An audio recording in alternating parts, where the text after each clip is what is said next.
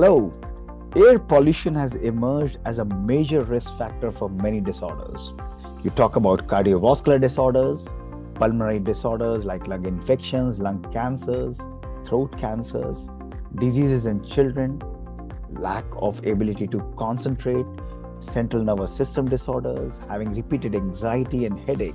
You talk about any disease, air pollution is contributing significantly and having a huge impact on all the generations of the society.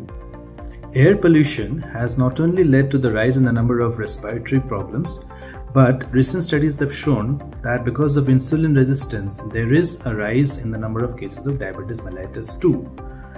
The major culprits are vehicular pollution and particulate matter pollution. Senior citizens, young children and pregnant women are at maximum risk because of this.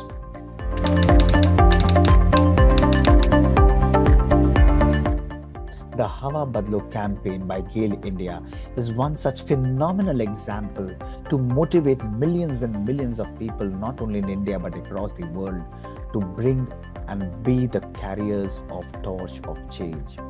We have to bring and change our own mindset. Hawa Badlo is a campaign by GAIL India Limited which has been joined by more and more people to make a positive change in the air pollution scenario.